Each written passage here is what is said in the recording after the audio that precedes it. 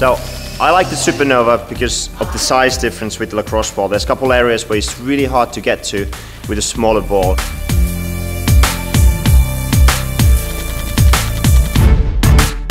The other thing I like about it is the grip. As you can see, it's a very different surface to a normal lacrosse ball. So you can get a much better grip for mashing, for example.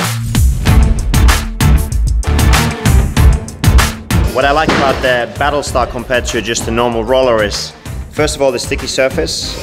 It's much stickier than any other roller that I've ever seen or used. And the other one I like, just like this little frame, because it just allows you to more easily watch TV, read a book, whatever you're doing, and roll at the same time, because you don't have to be as focused on the roller.